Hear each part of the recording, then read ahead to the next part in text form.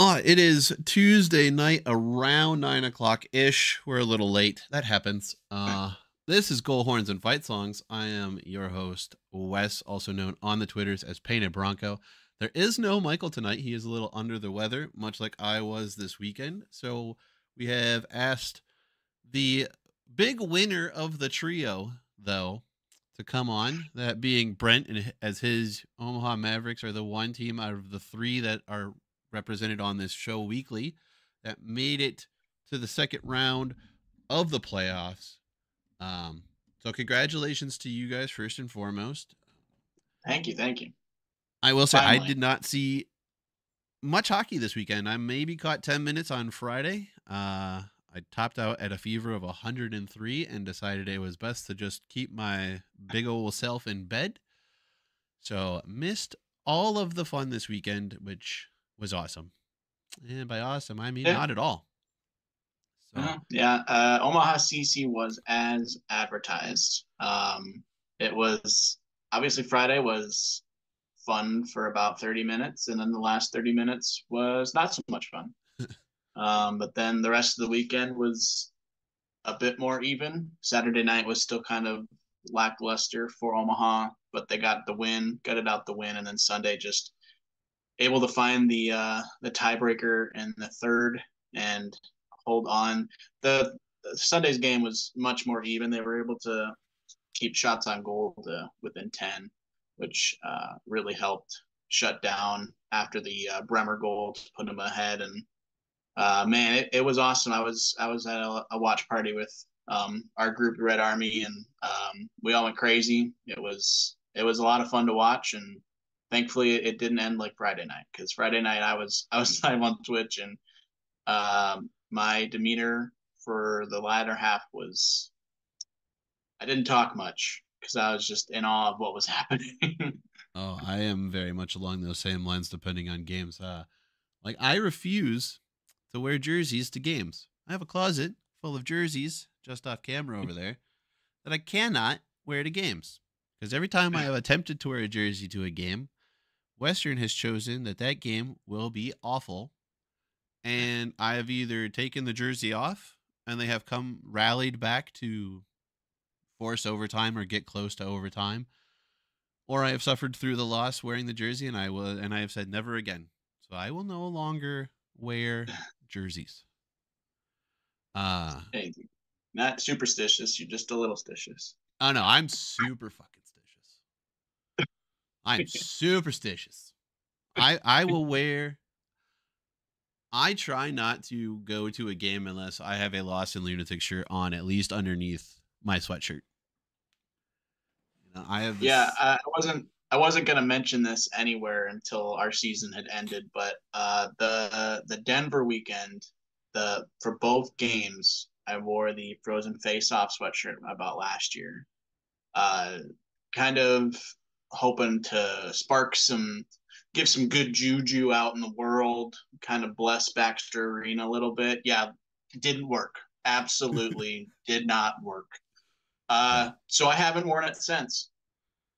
I mean, I think at this point I might be pretty well known as one of the more superstitious fans across the conference, considering I paint my face for 95% of the games I go to. And if it is not working, I will change up the face paint. I will scour the internet for slightly different lines to make sure that it is not the same mojo going into the next weekend. But yeah, no, it's awesome that you guys get to go for your first trip. You'll meet St. Cloud, who took out Western in 3 games, which, I had the series go in 3, not the result I wanted, but did have it go in all 3 days. Denver, who is yet to miss a trip to St. Paul, and your greatest rival there in North Dakota making the trip back. Fun fact, I think the only time North Dakota missed the trip to St. Paul was because they played Denver in the first round of the NCHC playoffs. So yeah, I meant to look back at that, but makes sense. Denver is the only team that has played every Frozen face-off. There was some controversies on the weekend, as Twitter informed me in moments of clarity over the weekend. Um,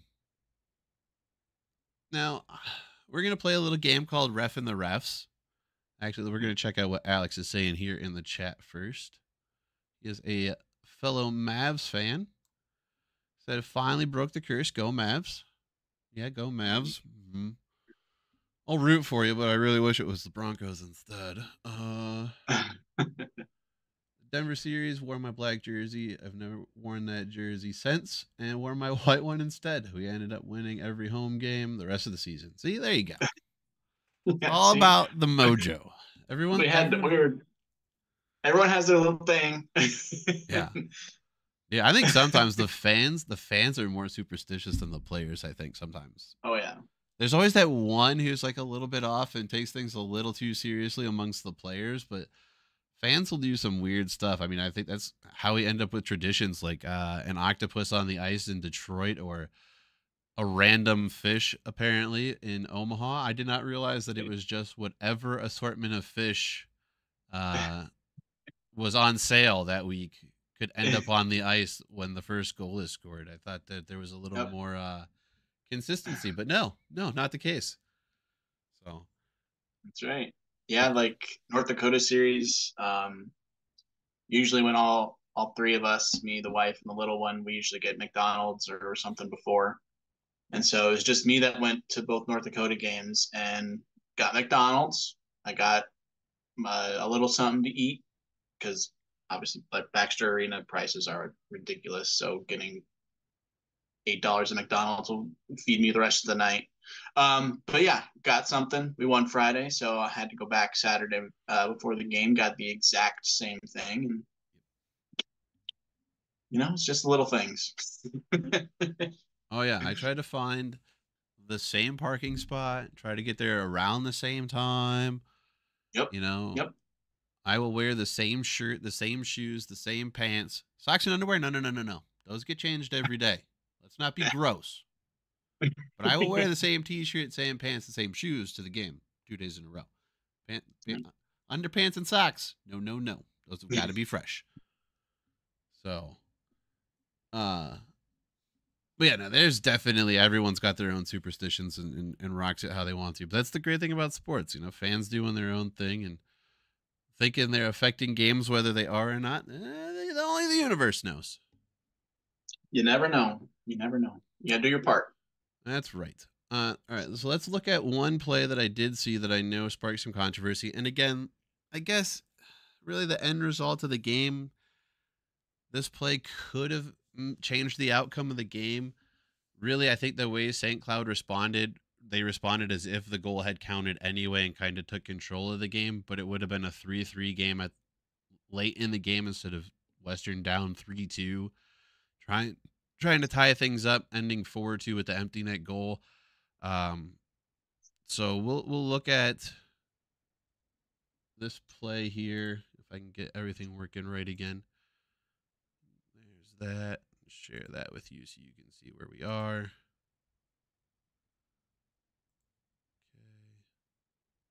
Okay. There we go.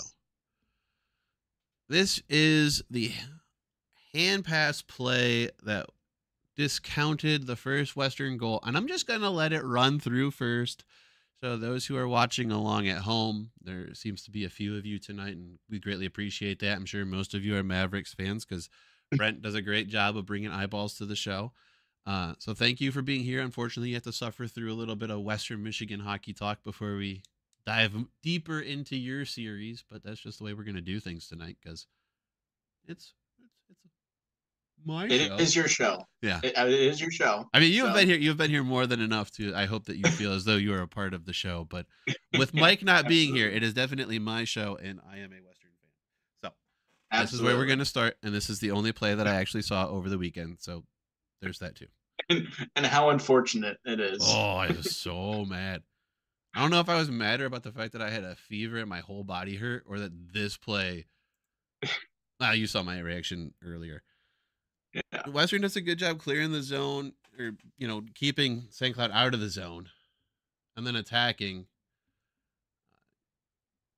And really, this just sapped the momentum of everything Western had going. And we're coming up on what was deemed to be the hand pass right here. Now, play continues. It was waved off, which I think it should have been by the rules. They continue play. Here's the first time St. Cloud now has possession of the puck. They fail to clear it. Western regains possession. Western has now made a line change. The players who had previously touched the puck are no longer on the ice.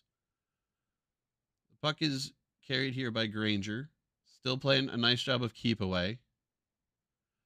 I think there's been maybe one shot, a loose puck that's regained by Western, thrown to the net, and Bump makes a great play to beat the goalie who's trying to reach for the puck. Now, that was a good... I need it to go forward just a skosh so I can see the time on the clock. 52 seconds, I think, from hand pass to goal. Now, if you watch the game, and I'll let it kind of... Well, they show... Here's, they're asking for the challenge, whatever. No one knew what they were challenging.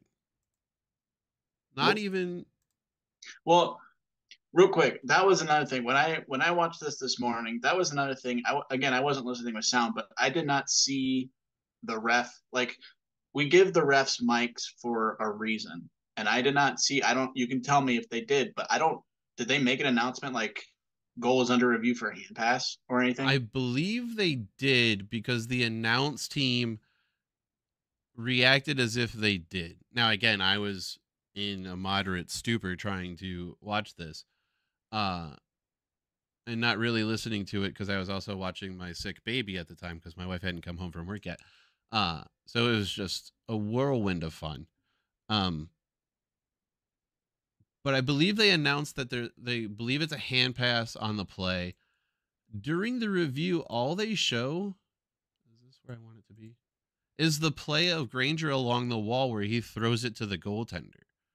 Right before the goal. Right before the goal, yeah. They're not saying that it was actually 40 or 52 seconds before that, and it was a play in front of the net that was being reviewed or even challenged, and it comes back, and the whole time the announcers are talking about, oh, it doesn't look like it goes off his hand and it goes right to the stick and this and that. And then it comes back and they deem it a hand pass, and they put the time back on the clock because it goes back to the time that the whistle should have blown. But it's such to me, we're in the playoffs. We have had issues with reffing the entire season. I'm a strong proponent that the rules on day 1 should be the exact same as the rules on day 101. It should be game 1 to game 7 of the Stanley Cup Championship. You should know what the rules are, and they should be enforced the same way. Like, yep. That's how sports should be. That's how we should want them to be. There shouldn't be any of this, well, it's the playoffs and the boys should be able to get away with. No. They shouldn't be able to get away with anything extra. There should be extra energy infused into the game. You should hit clean harder. You should make passes crisper. You shouldn't be allowed to get away with hitting somebody 3 inches further between the numbers than you did 2 weeks ago. That's absolute nonsense. The thing we have seen constantly is, one, we're not told what's going on with the rules. We're not told how things are being reviewed or why they're being reviewed or what they're seeing that determines them to be reviewed. Because here is the actual language in the rule book for what can be challenged by a coach. Like, this play couldn't even have been challenged by the refs themselves. It had to have come from the St. Cloud side. To determine if a goal was scored as a direct result of a hand pass by an attacking player to a teammate or deflection off of the goalkeeper. This term direct result,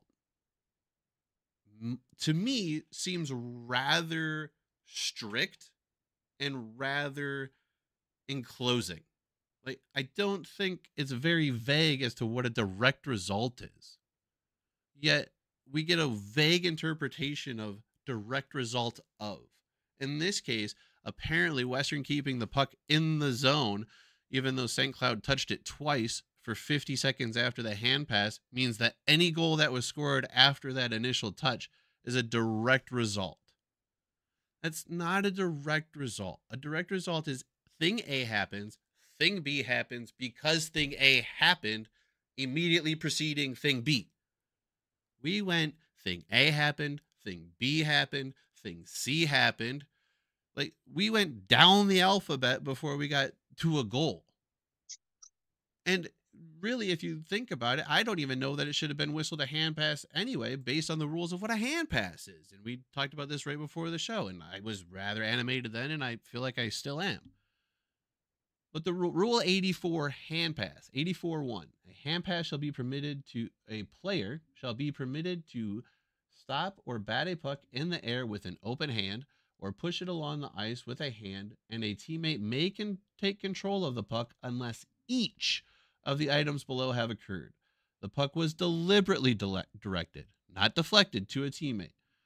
The action allowed the offending team to gain an advantage, and a teammate gains possession and control of the puck either directly or when deflected off of any player or official. The only thing that happened out of those three things that says each must happen was that a Western player came away with the puck after it was touched by the hand of another Western player. It was not directed towards that player. That player did not have an advantage to the puck because it lands actually in front of Posh. And here, we can look at it again. I'll show you exactly how the play goes.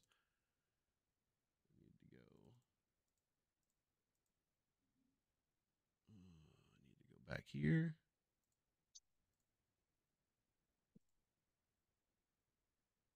Yep. And here. Here, we'll even slow this bad boy down. Well, let's get a little bit closer. I'm not slowing it down for that long. Here's the play back up to the blue line.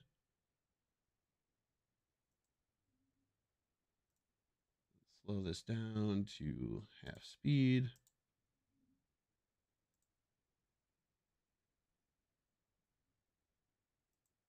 Here's the alleged hand pass, which I don't know if it hits his glove or it hits his wrist first.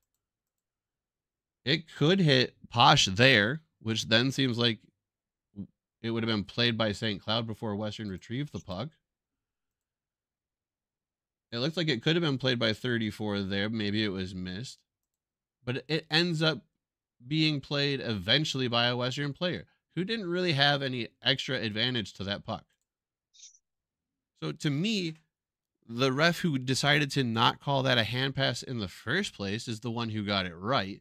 And I don't know why we reviewed a play 50 seconds after the result of said play. It's just ridiculous what the reffing is in this, has been this year. Yeah, I think the biggest thing is that it was the change of possession that, I mean, like I said before the show, like the guy who scored the goal wasn't even on the ice when that play happened. No, they get a full And change. Like if it had come out of the zone and everything, like, and then they scored, I mean, it's obviously not a big deal then because it's a new play, but like if the only thing is that it didn't leave the zone, then And Posh I has guess that's your control only of the puck before it's immediately scored. If he just stays covered, that never gets reviewed to put time back on the puck for a hand pass because it's not reviewable at that point. The only reason it's reviewable is because a goal was scored. But to me, that's not a direct result. And if anything, either St. Cloud should have been told, sorry, you can't review this play because your player touched the puck and it's too far past to be a direct result. Or they should have been allowed to challenge. It should have stayed a goal. It should have been, oh, sorry, we missed the play. Or it's not a hand pass. In my opinion, it's not a hand pass anyway. And you lose your timeout. Now, again, like I said, St. Cloud responds as if they had been scored on. Western Michigan kind of falls off and they lose a little bit of momentum and they end up losing that game 4-2 because of a empty net goal. Maybe it's a completely different game if that stays a goal, Bump gets the hat trick, and it's 3-3 going late into the third, and both teams are fighting. And maybe we go to overtime and Western does get the win, and then they lose Saturday and win Sunday. I don't know. But to me, it's more the fact that it feels like the refs don't know the rules. And the thing is, we learned from the commissioner earlier this year, there's that officiating personnel at every single one of these games who is meant to direct the referees, like maybe not necessarily tell them what call to make, but to at least be there to like go through the rules and be like, oh yeah, that's actually not even a hand pass and we shouldn't be reviewing this. So Right. They should be the ones being like, okay, what are we challenging? Okay, we're challenging this. Here's the rule. yeah, And then obviously the refs at the game make the decision based on what is being read to them. yeah.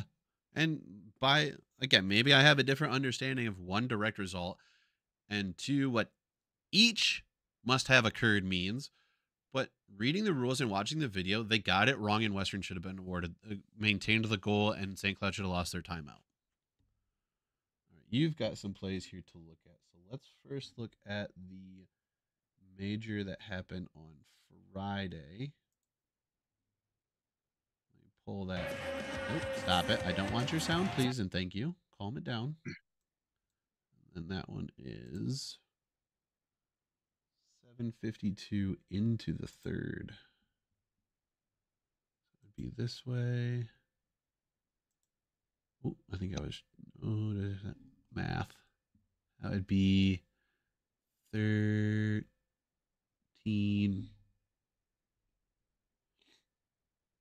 So 12:58 left. No. Yes. 12:08 left. So maybe this way a skosh. Oh, yep, found it. So I need to go about 10 seconds this way.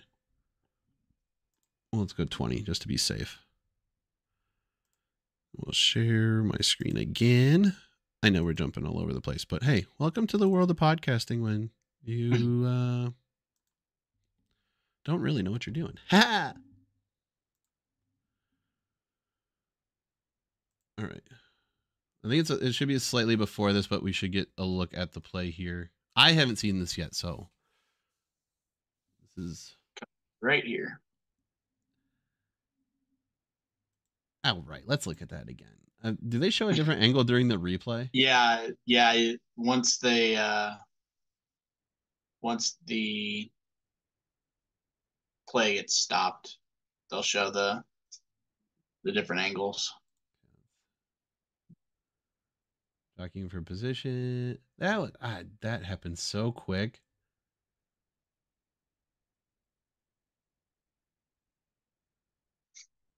Like, I understand what the Colorado player is. This is such. I hate that hockey's taught this way.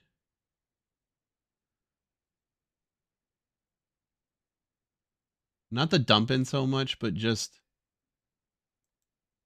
why are you turning your back to the open ice knowing that this is a play that happens in 90% of hockey games, and all he's really trying to do is just run him up the boards and into the boards. You turn your back last second and stop last second because you're just past the red line to dump it in. And you turn your back to the open ice and dump it in on your backhand. I don't like that this is taught at all levels. Or it's at least done at all levels. And every level it ends just like that. Awfully. And I mean, literally the turn is so, he's already like into his check by the time Meyer completely turns his. Look at that. He's already in the check and gliding. That's such a tough call to make. I don't think it should have been a major if it was. Yeah, it was deemed a major, I think, for checking from behind. And if that's along the boards, like if he just kind of, if it's farther along down into the boards, I don't think it's as bad. No, Couldn't definitely the put- worst part is because of the exact distance he is from the boards, he can go face first into them. But Yeah. if they call, here's another rule that I hate. Okay, so checking from behind and boarding are essentially supposed to be like they're rule 1A and rule A1. Like they're the same thing. The only difference Yeah. is where it happens on the ice. Checking from behind is supposed to be an open ice style hit. So if they're applying the checking from behind rule, even though it shouldn't be by definition, it should be boarding because he was checked into the boards, even though he was just perfectly face bent at the waist, fist distance or face distance away from the boards. But because he was moved into the boards, by definition, it should be boarding. It should be a minor. I think the defenseman did a decent job of putting himself in danger as opposed to, was it Mueller? Yeah. Really. Mueller looking to hit him or skating in to deliver more of a hit. Because really, I think he's just expecting Meyer to keep going up the boards, and you see that play where like the two players coast, which is like the Yeah. funniest. It's the funniest play in the world to watch. When you just watch the two, you're like you couldn't have just like I don't know stopped for half a second and skated behind him. You literally just kept speed with him as he pushed you slowly into the boards. And then you're both just like, all right, here we are. All right, we're still here. Can you not? Yeah. No, no. All right. Yeah. Or even like as he dumps, like complete the turn because he's obviously going off for a change. Yeah. Kind of complete the turn, stand up, and get to the bench. Like he clearly was bending over as if he was kind of looking for the hit and trying to, I guess, brace for it, but he just kind of just leans over and Mueller just, I mean, he finishes the check. Yeah, and And again, it wasn't like he was coasting in. He did get him in the numbers, but he is already coasted and really has no place to go but to try and finish the check that he was lined up to hit on the shoulder until Meyer literally goes, and here's my back and dump it. Like yeah, again, to me that should have only been a minor penalty at most. I think Meyer did more damage to himself, putting himself in danger than Mueller went out of his way to make hits. Now, I didn't see the play. I heard about it on Sunday. I think it was Sunday. No, it would not have been. Was it Friday? Western got. I think it was Friday. Western um, got whistled for 5 in a game. That, based on some reactions from Twitter, was a little more warranted than that one was. I didn't see it. I could go back and look for it, but I don't know where it is, and I'm just gonna assume that it was um, a hit that is very similar to some others that I have seen this year that Western has delivered, and the yeah, 5 in the game was well warranted. I was some of the little bit that I watched of that game on Friday, and yeah, it was it was much worse than Mueller's. I'll say that for sure. I think it was like 3 or 4 minutes. Oh no, it would have been 5 minute major, so probably about 6 or 7 minutes left Yeah. because it took up most of what time was left, and that's when St. Cloud I think scored 3 on the major to really put that game away. But That would have been well. The only time they scored 3 in a row was Sunday. yeah, yeah, I This mean, but yeah, they would have scored twice because I think it was 3-2 before that. So I don't think the final score was. I think it was only 4-2 was the final, but I don't know if they scored on the 5-on-4. But again, I don't know. I'm not gonna try and argue with people who know if they know. What am I looking for here? 14, 15 into the first. Well, let's not into the first there, you goober. You jumped. 14, 15 into. Oh, so you right backwards. So that's 5:45 left. All right. Is that after the power play goal? Or after the goal? Who scores here?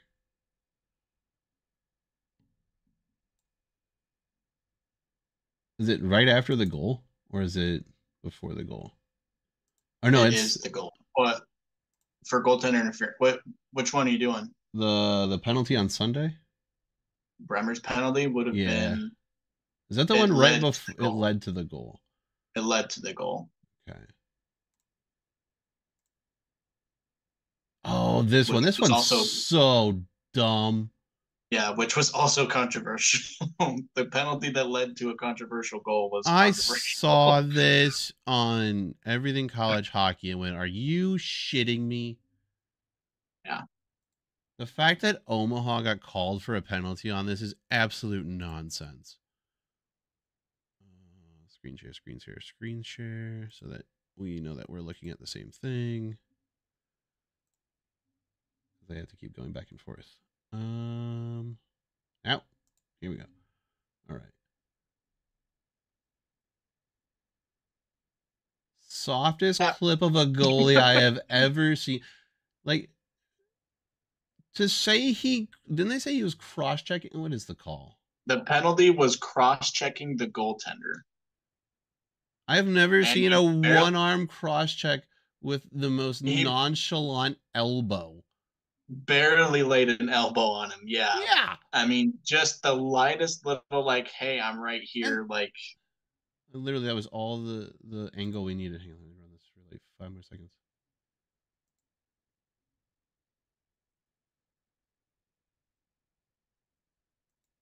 Seven cross checks the guy who touched the goalie more than he cross checked the goalie. That is Umberco getting Umberco style freaking nudged him on the blocker.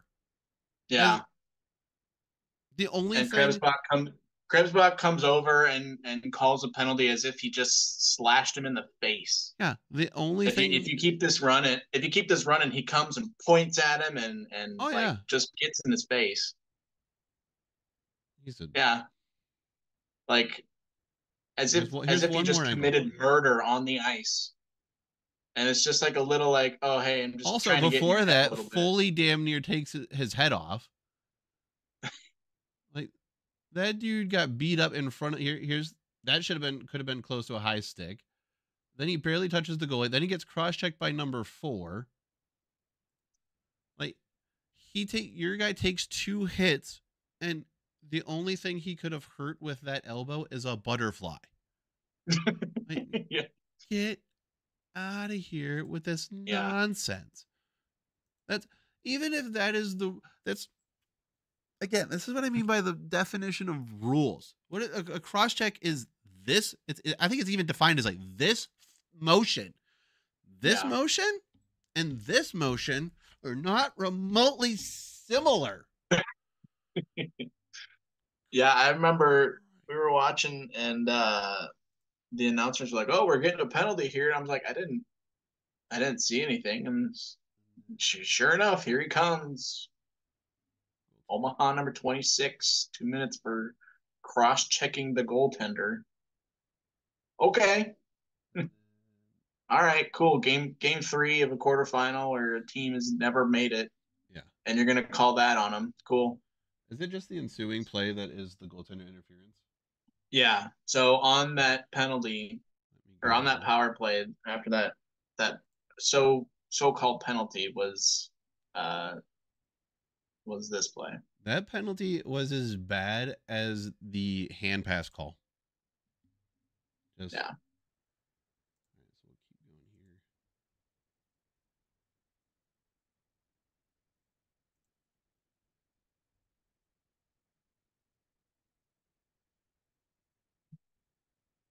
So far, he's doing a good job of staying out of the blue, and completely in the blue paint there. Still in. He's behind him. Out of the paint. Good steal by you guys.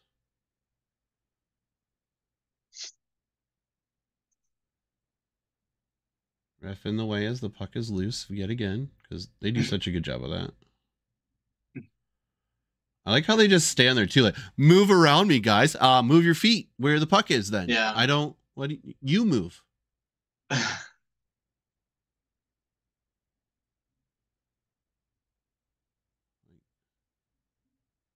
Oh, another nice steal. Oh, that was such a juicy rebound. If 2 could have got a stick on that, it would have been a 1-0 Omaha lead here. Okay.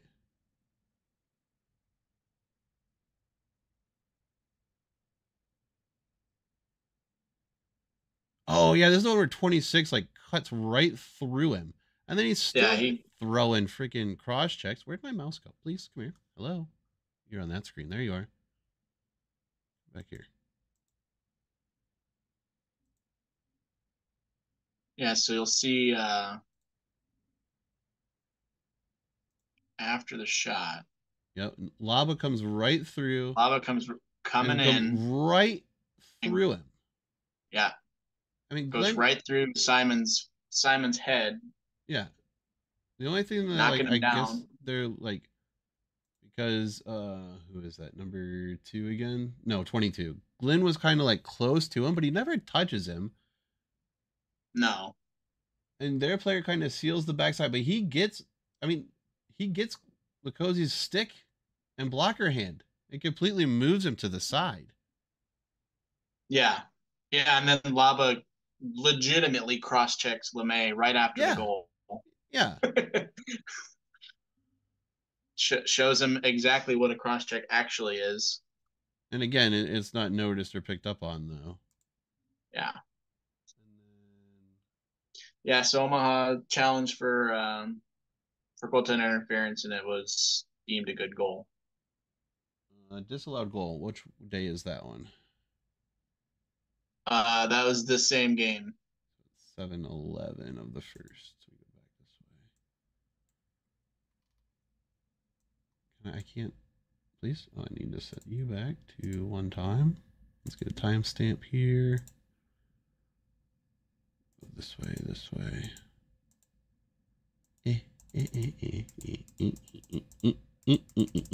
All right, close enough. Let's see here.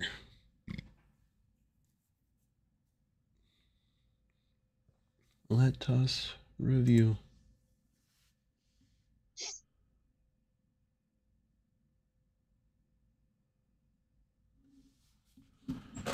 Oh, again, like, yes, everyone wants to say, well, the refs are volunteer refs, and they're you can't give the refs hard time because there's not enough refs. Like, cool, you volunteered to do this. You've been around hockey your entire life.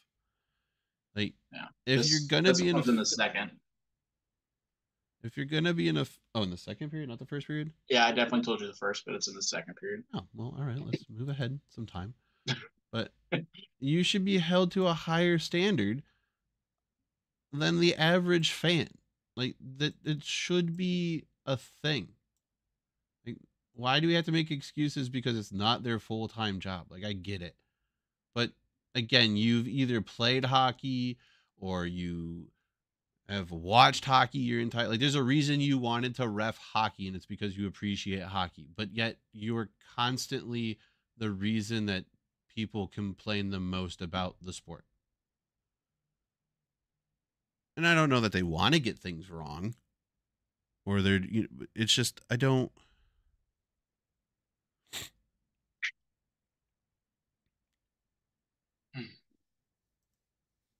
Oh, too far. No. Ah, crap. Get out of the way. And I'm assuming it's this. Oh, this one. Okay. I peeked at these when you sent him to me. Or I saw this one somewhere else too. I might have saw this one on ECH too. That was a hell of a shot from the point. Oh, are they going to say that you ran into the goalie stick too? Well, it sucks to suck, nerd, because that's how you scored a goal. Keep a better handle on your stick, apparently.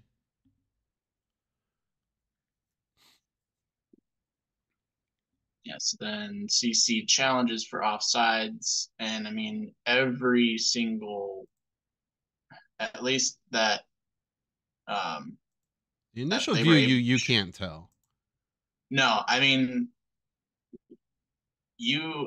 you can assume if you can see where the puck is, because in all of Where's these the puck? angles you can't see where the puck is. No, so you're trying to tell me the puck is here because he is clearly on the far side of the Yeah, blue line. he's off. Like technically, if the puck Now, is not in, he's offside. But you yes, can't tell where the puck is. You can't prove that the puck is not fully in the zone right now. And here's like the I one said, like thing, the one time this is the only thing I can give refs credit for when they review things. They have more angles than the viewing public has. This is a known rule. It is in every building. There are a specific number of cameras that are focused on blue lines, goal line, and down, like I think down the line, the blue lines. Some of them are in the boards, some of them are above the boards, some of them are somewhere else. But the viewing public never sees those goals. So when they go to review, they get all 8 of those views shown to them. And the first, I think, 15, 20, even 30 seconds of any review is picking out which views they're going to use to determine the view. So they may have a view that is coming from this, considering Ed Robeson is the newest building in the NCHC. There's a possibility that there's a camera in this board that is looking directly and sees the puck on the blue line and number 19 across from it. Now, what right. we get to see from home is completely different, and I'm not disagreeing. I don't know where the puck is. I can't tell you that he's onsides or offsides. I also don't know that him being offside completely creates an unfair advantage either, considering he is skating to where the puck would have been, not where the puck is going, and it's actually the player who first shot the puck in that regains possession before potentially losing possession to Colorado before getting it back. Again, that Yeah. direct result thing, me and that direct result, we're not on the best of terms all the time because I think there's a lot of plays that aren't necessarily the direct result of. See, here's a little bit closer. I But think you the still puck can't see is, the puck yeah, because it's over here somewhere because it's in or the down here. yeah. Oh yeah, it was down by the crowd.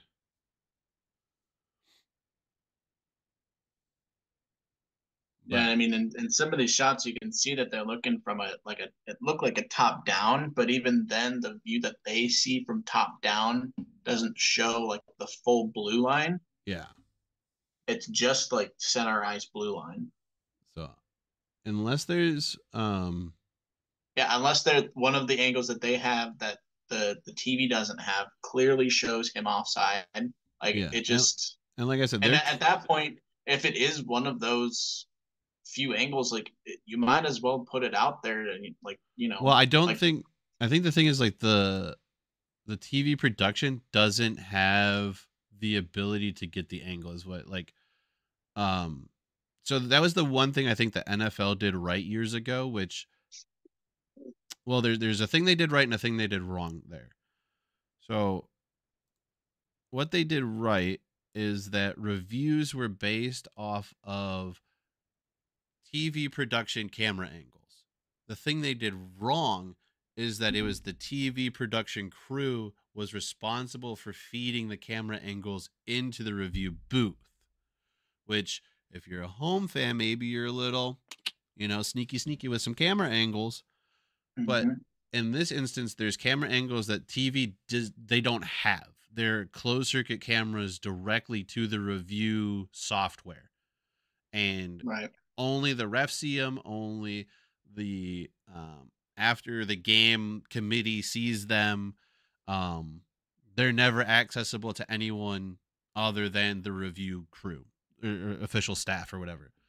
So again, you're creating this screen between what is perceived and what is done, and it just irritates fans who want to better understand the game or to know why things are the way they are, or they're just pissed off because they don't see a goal scored or they see a goal taken away that to them should have been a good goal.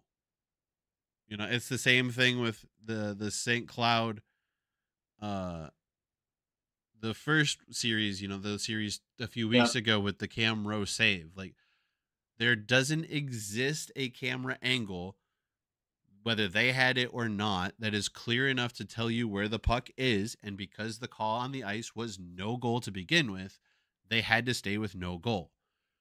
I mean, you guys had a goal in Kalamazoo where the ref literally comes out and says, because we couldn't tell that the puck did not cross the line, it stays a goal.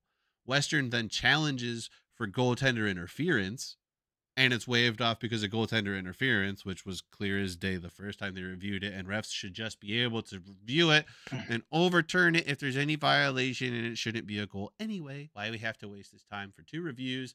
I don't understand why we make our refs,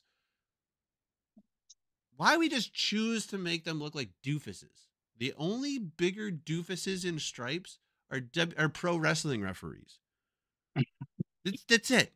It's hockey referees and pro wrestling referees, the biggest doofuses on the planet. And we do nothing to help either of them. We're like, we suspend disbelief that a 150-pound dude can take a punch from a 7-foot, 500-pounder and go, ha, ha, ha, ha. But a referee takes a cross check like Umberto does, and he's down for 10 minutes and has no idea what's going on around him.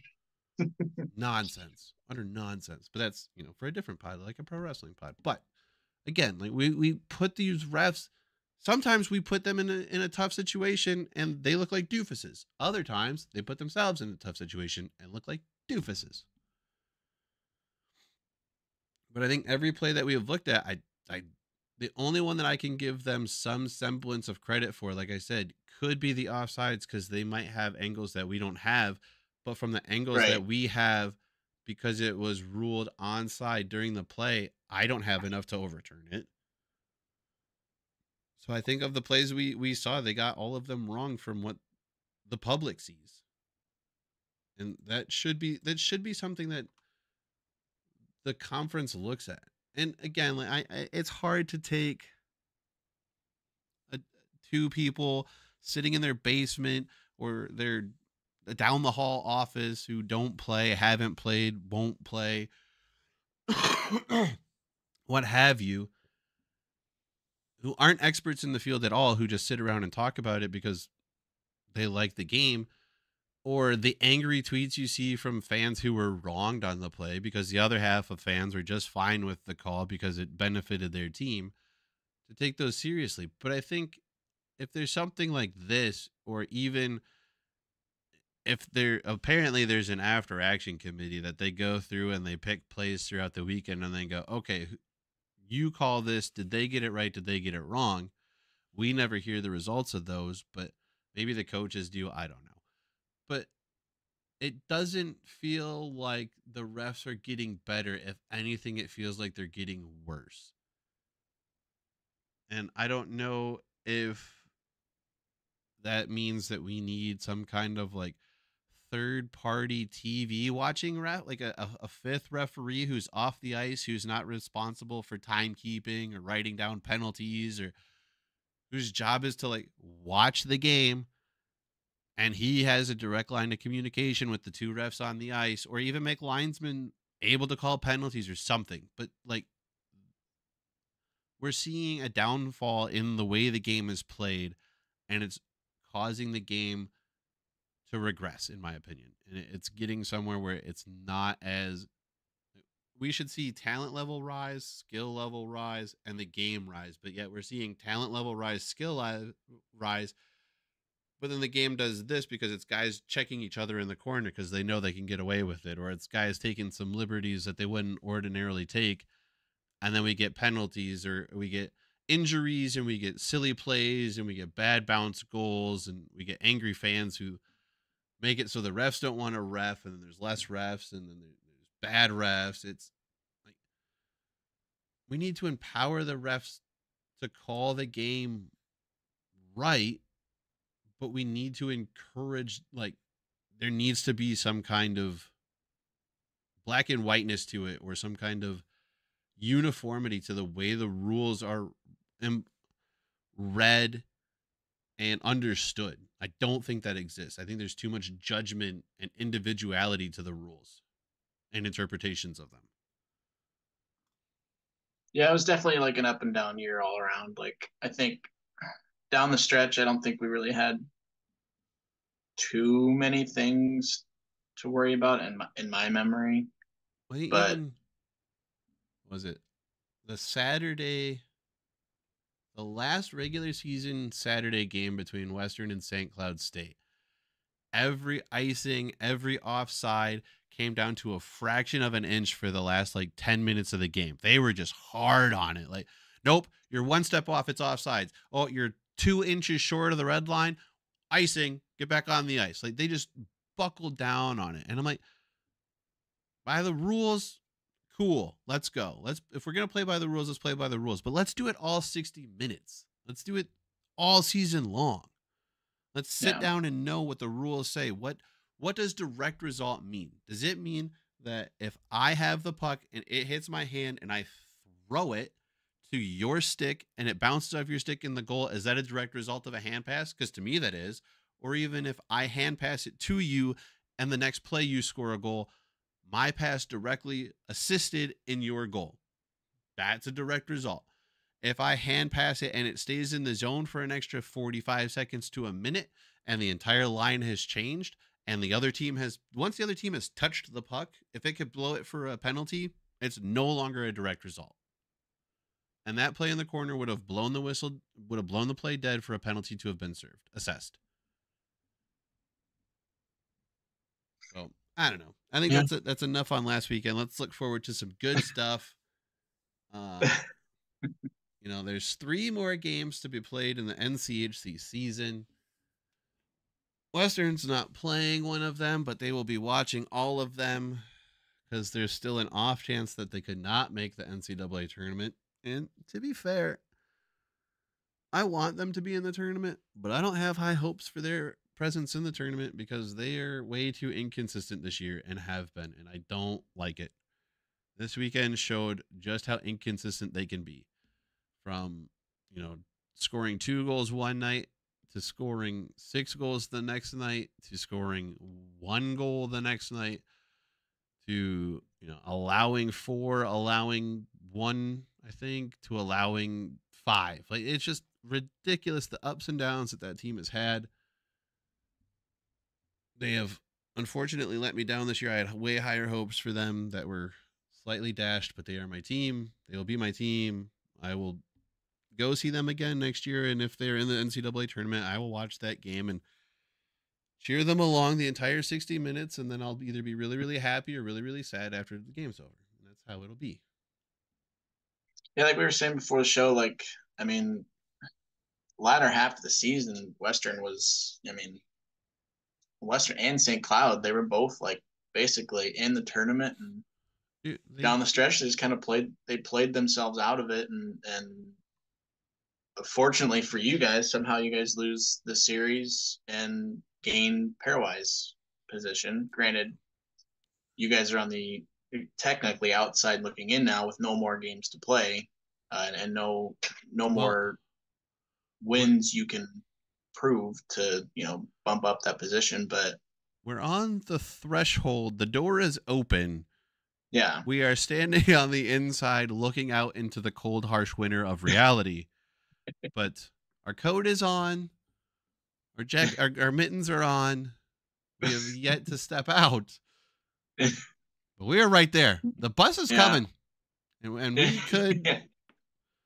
We're it's time to leave, and we're waiting for that radio station to call. Like, oh, you PS 118 off today. Like, let's go snow day. yeah. No, we're ready to walk through that knee deep snow into the off season, as opposed to snuggling up for a nice snow day and watching some more puck happen. So Yeah, it I is mean, unfortunate. it's been an interesting second half for really all the entire NCHC minus Miami, um, but yeah, I mean, Omaha just grinding and making their way and playing themselves into position to to a lock now before their first ever Frozen face off, and then um, like I said, Western and St. Cloud basically just playing themselves out, and especially St. Cloud just. I mean, Western it's did been not it's been interesting to watch considering the first half that both teams had. Western did not lose a non-conference game in regulation this year. Now, you may say they played a weaker non-conference schedule, and I will not disagree. Yeah. However, they still did not lose a non-conference game in regulation, and no matter who you play, that is not an easy thing to do. So that has a big part of why they are where they are. Their conference schedule this year, absolute trash. I think they did not sweep a weekend outside of the final weekend against Miami. I think the only time they won back to back games was like a Friday or a Saturday Friday run in two different series.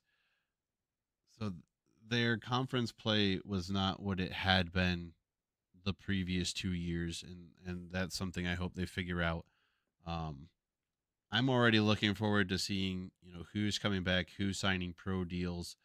Um, we're seeing some of that across conferences that and teams that are no longer in the running. Um, but that's kind of where I'm at mentally. Like, who's gonna stay? Who's got some time left and could stay? Who's gonna be a big player that we keep or retain for another year? Um, who's jumping in the portal? It's that time of year, and yeah, the tournament's still here, but again, I don't know that I have high of hopes as I did in the off season. But there's still a chance. Still a chance. I know I've seen all the portal talk and everything on Twitter and whatever, and I'm like, yeah, usually we're right there, and we're kind of speculating because we're season's already over, lose the quarterfinal, not in a position to even scoreboard watch the last weekend.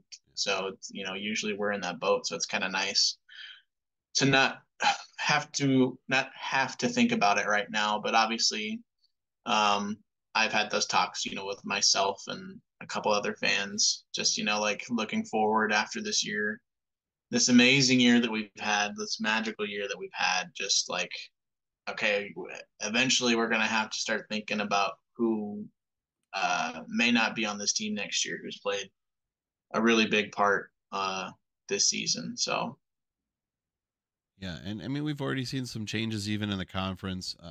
Bergeron, it's been confirmed that Bergeron is out of Miami after I think 4 years. He had 5 years. 5 years. He had a 6 year deal, 1 year left on his contract that Miami will have to buy out. He does not outlive the contract. And really, Mike and I have been talking about this for the last couple of years, like how this dude is hanging on. Like they really gave him every opportunity to try and do something. I know they took a couple steps in the non-conference season this year, but historically bad conference schedule. Um, Yeah. historically bad, and we said that last year that they were historically bad last year. They found a way to beat last year's terrible record with another one. Yeah, I didn't think it was possible. Like the last month, I think when I went and looked at some some of the stats I've got in my Google sheet, I was like, I don't think.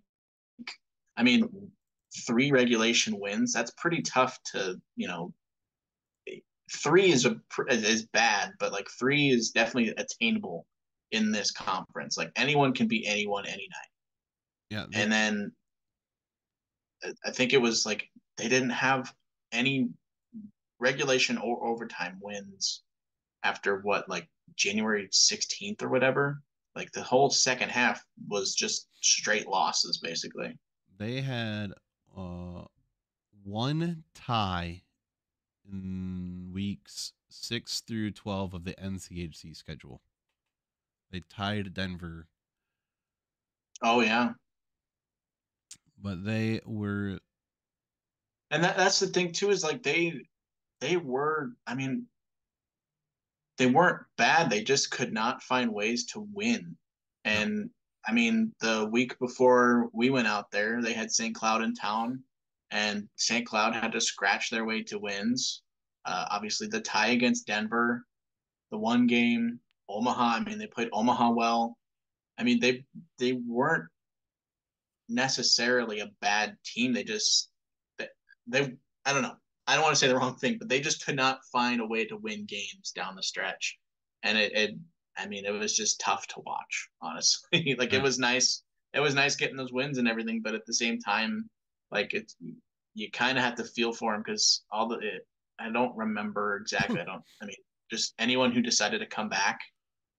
And granted, yeah, maybe they didn't have a choice, or maybe they're just super loyal, and that's great.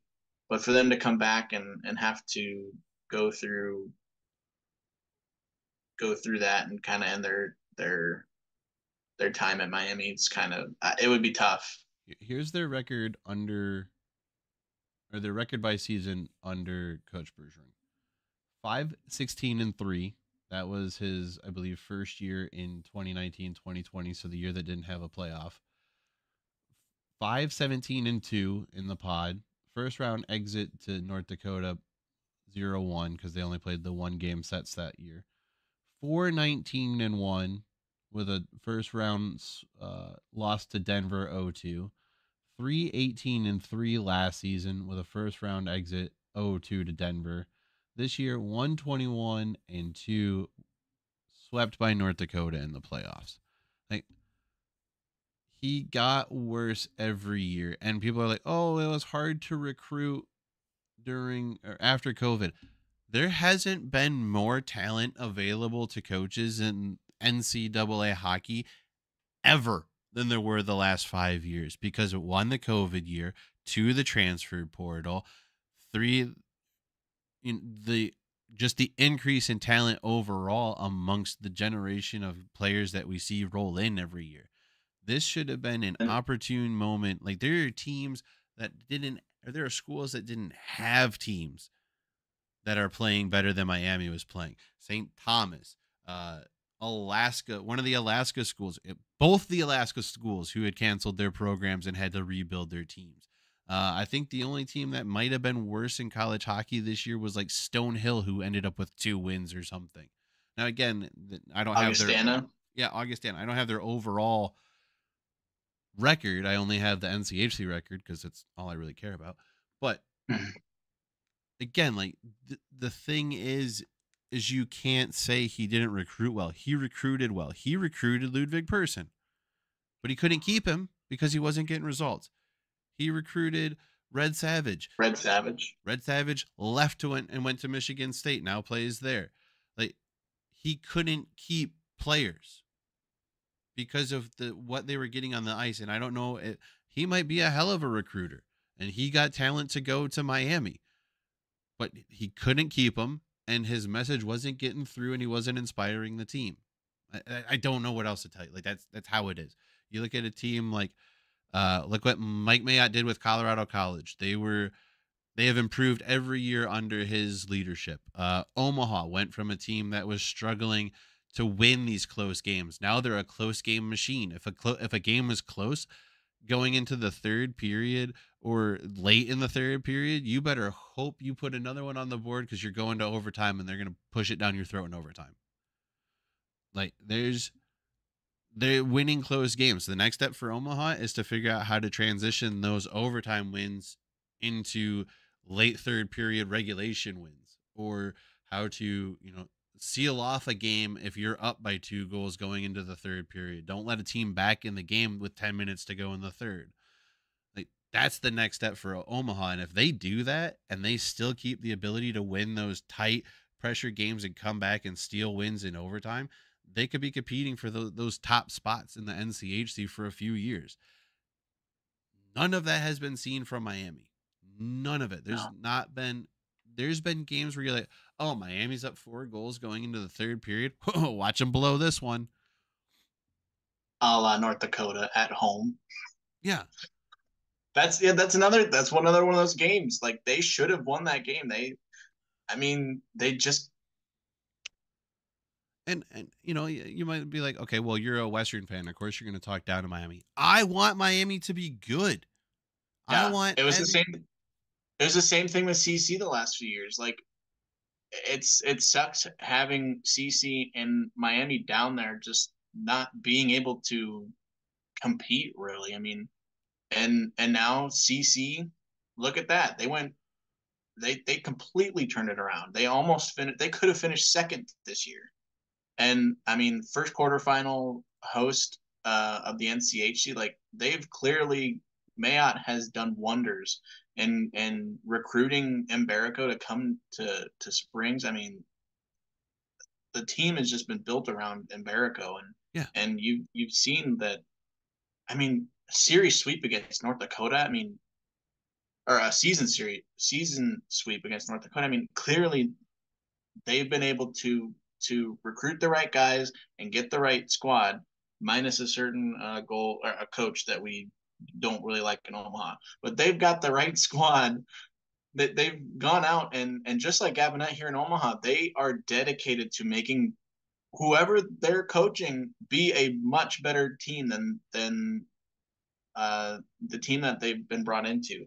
And Bergeron just was not able to do that. I mean, it's just it's almost unfathomable how bad they've been for so long. Like it's a tale of two halves of the conference. I mean, the to start off one of the first years being an 8 seed, going on to win the Frozen Faceoff, like that was the kind of team that they could have like that they were before when the conference started, and now after bringing Bergeron in, it's just been just consistently bad. And And, you hope that the guy that they can bring in is able to do that, because having 8 teams who compete against each other. well, now 9.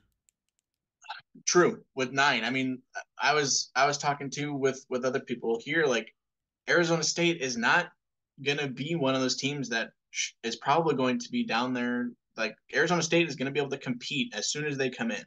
Like next year, I'm going to expect them to be at least like a 4 to 6 team consistently.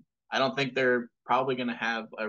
They might obviously each team has a season here and there that might not go as well, or they might have a year where they're unstoppable. But I don't think they're going to be a team that is consistently at the bottom like Miami has been. Dude, Miami. Here's another reason why I want Miami to be good. We hear this phrase all the time in all sports. Iron sharpens iron. Guess what? Since they went to the rivalry, god damn it, I hate this phrase. The rivalry weekend to end NCHC play, Western has one playoff series win. And yet they have never lost a final weekend in the final weekend to Miami. They're 16-6 in the final weekend of NCHC play. 16-6 overall. And 2, 4, 6, 8, 10, 12 of those wins are against Miami. They have one playoff series win. Unfortunately for you, it's against Omaha. But Yeah. like they're not preparing for the playoffs playing that team every year. They're not. When North Dakota gets Omaha, they have toughened each other up going into the playoffs. Colorado College has not always done the greatest job of getting Denver ready, and I think you see that too. Well, you don't really. Denver does fine in the first round, but they have not had great success in the late rounds of the NCHC tournament. St. Cloud and Minnesota Duluth, they beat the hell out of each other in the final week of the regular season, and sometimes they do it in the first round of the playoffs. And then they go on to win the damn tournament. Like, I want every team to be good. I want to be able to go, yeah, we're the top conference in the NCAA from top to bottom, 1 through 8. Next year, 1 through 9. Every team can beat any team in any other conference. Right now, we're like, it's like that dragon meme, except we've got 6 decent looking dragons, one kind of man, whatever, and then little special ed over there, Yeah. who can't figure out how to keep his fingers out of his nose. Like I want everyone to be good because I want competitive games week in and week out. Yeah. I do like beating up on Miami, but I would like it to mean a little more Yeah. when we beat up on them. Yeah. And I mean, it just shows, especially this year, with how close it ended up being at the top. I mean, it's even closer if Miami wins a couple of those games. Yeah. And I mean, dude, it's going to start hurting to be that bad in the next couple of years. Starting next year, you're that bad. You are traveling way more than everybody else because you have that first playoff game the Wednesday before the opening round that you've got to travel to number one. Now you're making an extra trip every year if you're that bad. Yeah, you better hope you're not on Seven the or road to above. the You want to be yeah. 7 or Yeah. above from here on out. So it's it is. I mean, again, not to harp on Miami, but please get better, Yeah. Yeah. please. For the sake of the conference. Yeah.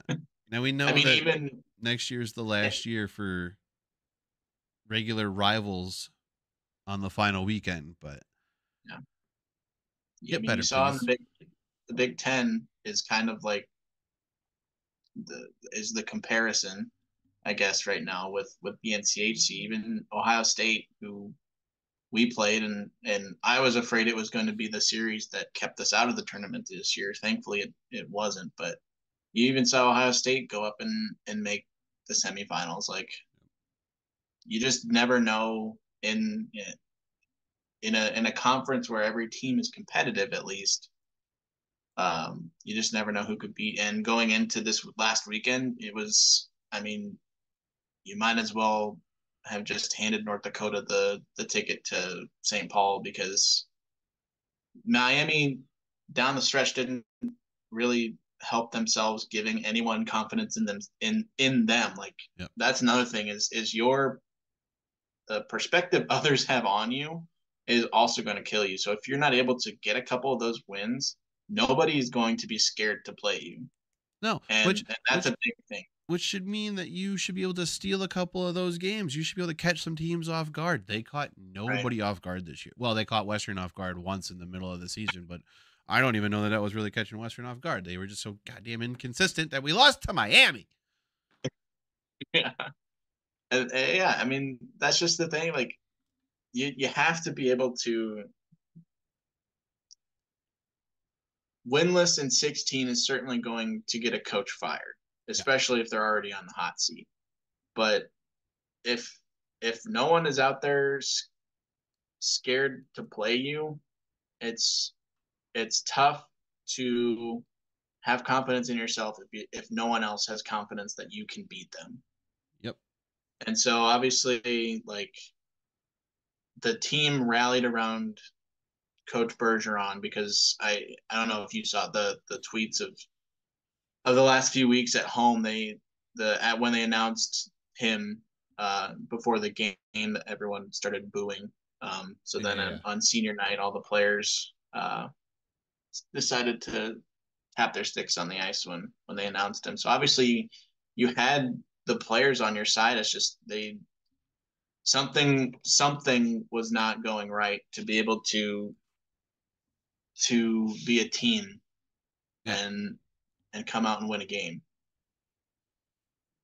Yeah, and I don't know. That's one of those things where like, you always the players will always have your back while you're their coach and they're on your team, but the second one of those isn't true anymore, you find out like they had other opinions, so you take it with a grain of salt that they did it or whatever. And kudos to them for doing it, but at the same time, like fans deserve have every right to boo if Yeah. the results are what they are. And if you're the team and you don't want the fans booing your coach, play better for the coach. Like you're just as responsible for him keeping his job as you are for him losing his job.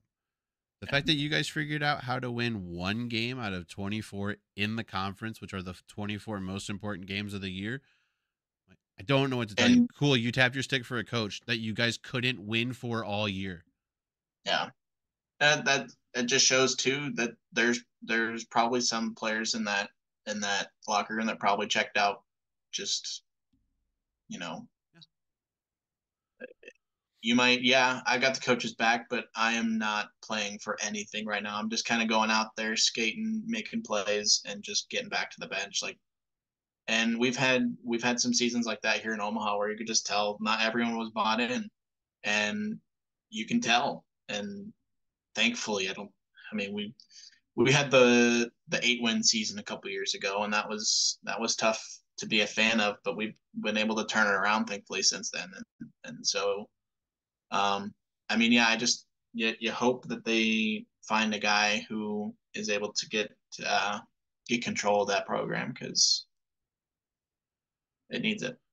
Yeah, it definitely deserves something better, and luckily you guys join Western next year for a little extra competition, so we'll get to beat up on each other 4 times a year now instead of just 2, or at minimum 2.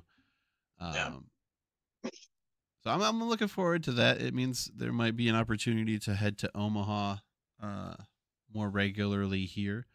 Um, that's the last place I'm willing to drive to. I think everywhere else is going to require a flight. yeah, Because I'm not driving the 27 hours to Arizona. Right? I'm not doing it. Um, not doing that one. no, yeah, That's a yeah, plan. yeah. Um, I'm sure one of these next few years we'll make our way out to Kalamazoo and Oxford. It's just it's a little tough oh yeah, getting anywhere, honestly, from Omaha, but you're not wrong. Uh, so you are planning on making the next trip next weekend, Mister yeah, we Den. actually You're the we're fan leaving version of tomorrow. Denver. Oh, there you go. You are We leave tomorrow. the fan version of a Denver. Never missing a Frozen face off. I mean, you've probably already got your plans made for next year too, because you got to close it out. You got to have hit every one of them. Have to go. Yeah. At this point, like, there's no way you're not going next year, right? Unless obviously any emergency, but Yeah. yeah, we're planning on it. I'm trying to talk the old lady into going, but right now she's really only interested in going if Western makes it. And I'm Yeah. just like, it's the last one, and I have not gone. I think I kind of need to make that trip. So we'll see. Hopefully we can figure that out. Hopefully Western can go, and then she's more willing to say yes. But I'd also kind of like to make those plans so that we can have them ahead of time, and make that. Hopefully next year it doesn't fall on St. Patrick's Day again. Well, see, now Western has a record of winning championships on St. Patrick's Day, so but it won't, because St. Patrick's Day will be on a Tuesday next year. True. Well, at least the weekend before would So probably be worse. But yeah, that happened a couple years ago. That was not fun. yeah, now their But their most recent conference championship, Western won on St. Patrick's Day, and it was like 70 degrees in Detroit, and it was the best ever. Except I was sweating at the top of old Joe Louis Arena with face paint running down my neck. It was so hot. But yeah, no, enjoy your trip back up. You'll get to see your team play there this year. That's exciting. Seems like everyone in Omaha is geared up and ready for it. oh yeah, Um, there's a lot of people that are making the trip, and um what was I going to say? Yeah, a lot of people making the trip. A lot of people getting their regional tickets for next week in Sioux Falls. Um, yeah, it'll be fun. We're leaving tomorrow to drive about 4 hours, so that we can make practice Thursday morning. nice. Yeah. Yeah. I think the only team, luckily, the 3 out of the 4 teams that are there are ahead of Western in the pairwise. I think you guys snuck ahead of us a little bit. Yeah. So as long as St. Cloud does doo butt cheeks against Denver again, which would be fantastic if Denver could just erase them from the tournament on Friday, uh, that would help Western out a little bit, because if St. Cloud wins a game or wins the tournament, they could give Western the old boot, getting Yeah. the auto bid there. So the only team I'm not rooting for is going to be St. Cloud. Not because I don't not like St. Cloud. I think they have a very talented team. It behooves me more to root against you than for you this year. So suck it. Which means I have to root for Denver, which hurts my soul. No, see, here's the thing. The way that I always think of it is you don't have to root for someone. You can just root against St. Cloud. That's true. That is very, very Denver true. doesn't have to win as long as St. Cloud loses in a Well, certain. on Friday, Denver does have to win so that St. Cloud Well, I'm loses. just saying. I'm just saying you don't have to say Hey, Denver won. You just say St. Cloud lost. that's true. That's true. Remember, numbers tell the story. You make them tell. Yeah. Whereas I am hoping if Omaha doesn't win it, I want Denver to win it because I do not want to play North Dakota 2 weekends in a row.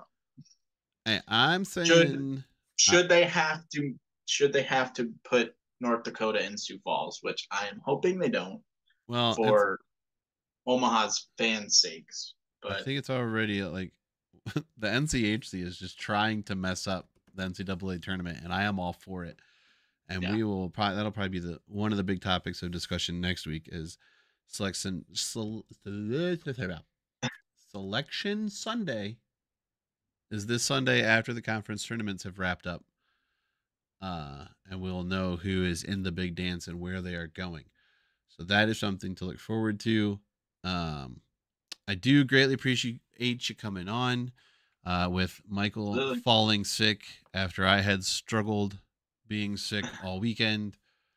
Um, you have become a great friend of the show, and we enjoy having you on every time you're on. Enjoy getting Always your fun. perspective of Omaha and all things Omaha, and the little group of people that you bring with you is always good. Hopefully, they stick around for when you're not here. We at least hope they do. But I know those shows are definitely a little more Western heavy and Minnesota Duluth heavy when Duluth plays well. Um, we're working on that. I think the relationship we've developed has definitely helped with that. I hope to at some point learn some more folks around the conference and get some more folks on to provide some other perspectives. But for now, that's a long, slow process because I suck at dealing or meeting people and getting to know them. So, um, I guess you get to hear the end of the show YouTubey speeches, but uh, there's some YouTubey stuff. Our names have been under our pictures the entire show. Yeah, that's right. I switched Mike's name for Brent's name because I know how to do that sort of thing, and I actually remembered to do it.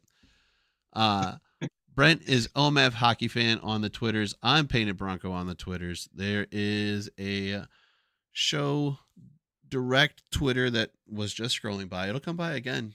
It's got some letters missing, so you should really pay attention to it when you're looking for it. It is Goal Horns and Fight Songs to a degree on the Twitter. The Gmail, that's easy. That's Goal Horns and Fight Songs with all of the letters there, all squished together, one big long one. Here comes the Twitter handle right now. See, there's some O's missing. You should really pay attention to that one. But the Gmail is all the letters squished together, one big long word, goalhornsandfightsongs at gmail.com. You can send your mean comments or your helpful criticisms or articles or questions, any of those types of things to either one of those places. We will try to see them, hopefully. Um, Gmail is probably the easiest because it's completely empty all the time. So if you send an email, I will definitely see it.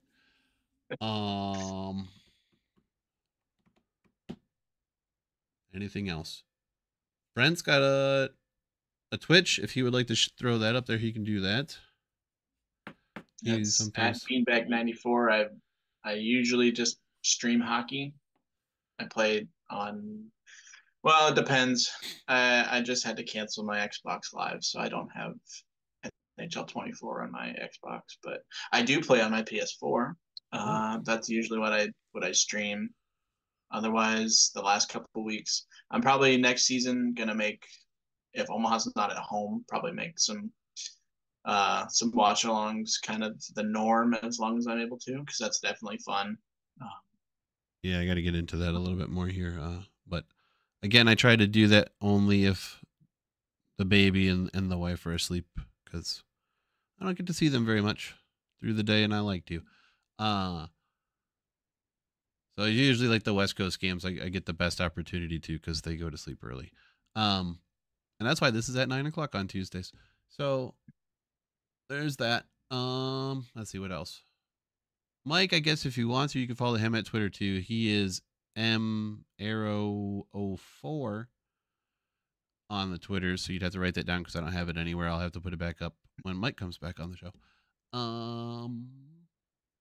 I think next week's really the last time we'll do NC8. Well, we'll go through the end of the season with the national championship, but games are becoming fewer and fewer, so it'll be more random talk. So we'll pick some topics and talk about them. We'll definitely dive into the transfer portal and late signings and things of that nature. So we'll probably try and have Brent on again sometime during the off season. We'll try and reach out to some former players, former guests that we've had on before, like bring back Trevor Gorsuch, our favorite. I think that's it. I want to say that's it. Oh, there's, more YouTubey things. There's a comment section down there. You could type in it. There's a like button. You can hit it. There's a dislike button. If you choose to dislike something, you can do that too. There's a like. No, I already said like. There's a subscribe if you want to know when the show happens, because it's generally around 9 o'clock Eastern time on Tuesdays. Sometimes it's not. Sometimes we have surprise episodes like on Mondays if a guest is only available on Mondays. So you should really subscribe to know those things, or follow one of the Twitters because we put it on the Twitters. Like, subscribe. There's a share. Real quick. So you have Denver beating who? I have. That is a good question. Where the hell did the picture go? Yeah, who do you got winning Omaha, North Dakota? See, this is why I don't do this by myself, because I forget all these things.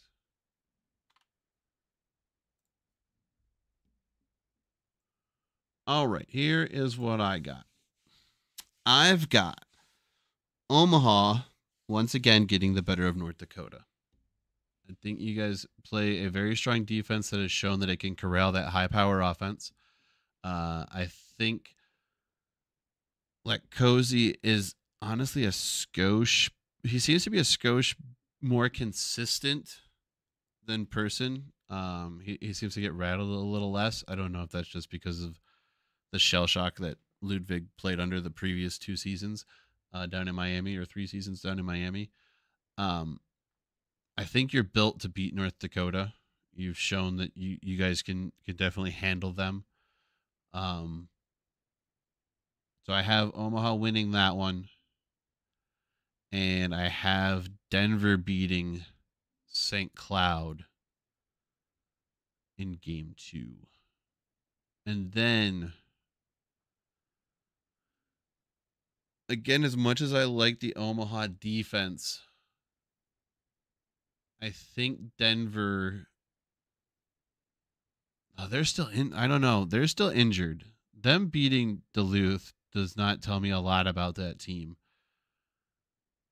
Yeah. They still have a lot of injuries. But they've handled St. Cloud very well, and I think they'll get by St. Cloud. My first instinct when I just first looked at it was Denver winning it all. And if I sit here and second guess myself enough, I could talk myself out of it. But my first instinct when I just looked at it and wrote it down was Omaha beats North Dakota, Denver beats St. Cloud, but Omaha loses to Denver in the finals. I do like Latcozy over either of the Denver goaltenders. I think Omaha can. I think the Denver offense has shown throughout the season that if they score once, they can score a bunch. I don't know that that's necessarily true against Latcozy, but if it's a firefight, I don't think you have the offense to keep up with Denver. If it's close the way that Omaha has been able to play, it definitely plays better into you guys, and you could steal a close one. But if there's if it's a a 3-1 going into the third, or a 4-1 going into the third, it leans Denver. If there's a more than a 2-goal margin, I lean strong towards Denver. And it's a lot of pressure to put on a sophomore goaltender, even though he's lived up to the pressure. He's played in international play. He's been a solid goalie. I think it's a lot of pressure to put on that team, and I hope there's not a hangover for being the first team that gets there. I think the fact that you guys have North Dakota plays very well for you because you know how to get up to play that team, and Yeah. them being a rival wakes you up to, all right, it's go time, boys. We still got a job to do. We play this team. We know what to expect from this team. So hopefully that shakes off the hangover and you guys can get back to business. But to me, it feels like this is Denver's tournament this year. Yeah. I have, and as you were talking, I went through probably 70,000 different things in my head. But um I think what I'm gonna go with is, well, see, Denver St. Cloud is just it both. I don't know goaltending wise who has the edge there. I I mean, If you're going by like opponents, Posh has only had one bad game against Western in the 5 that he played. And kept Western in check all but one of those games. Western lit up multiple Denver goaltenders yeah, for pretty good numbers. They scored heavily against Denver. Also, I really like the Denver goalies are not very strong. I think St. Cloud, if they're going to continue to run Posh, the only thing I fear a little bit is he's a freshman, but he's played extremely well to this point. And for whatever reason, they've decided to not play Bassi anymore. It makes zero sense to me. yeah. Okay, so then I think what I'll go with is I think North Dakota gets revenge on St. Cloud and beats him in the final. I think North Dakota's experience in the Frozen Face-Off, I think, has a little bit of an edge. Well, I mean, the only one who has experience for North Dakota in the Frozen Faceoff is Brad Barry, and maybe a couple of their offensive players because their defense has never played in the Frozen Faceoff. Their goaltenders never true. played in the Frozen Faceoff. They're running on Reese Gaber, Jackson Blake. Cameron Berg's never played in the Frozen Faceoff because he used to play for Omaha. I know it's a cheap shot, but I gotta take it. I mean, it's true. Yeah, I guess that's true. Omaha's been dealing with the flu for. I know they just beat North Dakota with the flu, but I mean, I think I don't know. I don't know obviously where they're at in recovery. Yeah. I think it might catch up with them this weekend, and obviously I want them to win. I don't not want them to win, but I think that North Dakota just gets the better of them on Friday. It also kind of goes back to what we were talking about earlier with Miami. North Dakota walked over Miami. Yeah. And they had Miami. You guys came and threw down in a 3-game series in the 4 or 5 matchup that has produced the last 2 NCHC Frozen Faceoff champions. That's true. I mean, it's every team is just on their own storyline right now. Yeah. I mean, it's tough. Legitimately, everyone has their own story. Omaha's first trip, North Dakota, a whole new team. St. Cloud State, the champions are the champions until they're not. They're the defending Frozen Faceoff champion back again. Denver, a team that constantly makes the Frozen Faceoff, but has only won it, I think, once, maybe twice. I think once though. So there's storylines for every fan base to follow, and this is the fun part about the NCHC when this is the matchups we get. Yeah, I think it really speaks well to the season that it was too. Like, I think I still take North Dakota Friday over Omaha. I think every time I have taken your team, you have gone against me, and you have proven to be right. So I just want it to be one time. Give me one time. universe, I am polling for this man's team. He is making the trip to see them, and I pick them, and he doesn't. Please. Plus, you have a free lunch on the line here, my guy. You're trying to bet against. You're trying to bet against free lunch. You know what? That's fine. Go ahead. Omaha wins. Stick with North Dakota. Omaha wins on Friday because I want free lunch. All right. Remember, there's no such thing as a free lunch. No. You get the free lunch for making the finals. You don't get the free lunch for winning the finals. So if they make the finals, you get a free lunch, and then they can lose the finals for you, and you're fine. True. Yeah. Omaha wins Friday, and I think the only thing that keeps St. Cloud in that game is goaltending. Obviously, both teams can score, but I think Posh can keep out more than Davis will. I think it comes down to special teams. St. Cloud's got to stay out of the box. Yeah, that's true. But I think Omaha definitely would prefer St. Cloud if they could pick one. Obviously, we don't want to pick an opponent, but I think Omaha St. Cloud in the NCHC final would be electric, considering 3 of those 4 games went to overtime. I believe. I mean, I don't know, but I think Omaha St. Cloud, Omaha wins. Yeah. Nice. I mean, why not? Why not? First trip, make it memorable. Anybody but St. Cloud is the mode in Kalamazoo. So yeah. All right, we're gonna call it there. All right. Thanks again for showing up, Brent. Greatly appreciate it. Absolutely, thank you. Yeah, we already said all the other stuff, so rewind and find it. I mean, or don't. I don't care. Whatever. Make a decision. You're an adult or a human at least. Maybe some child finds this who really shouldn't. Get off the internet, child. Yeah, that's it.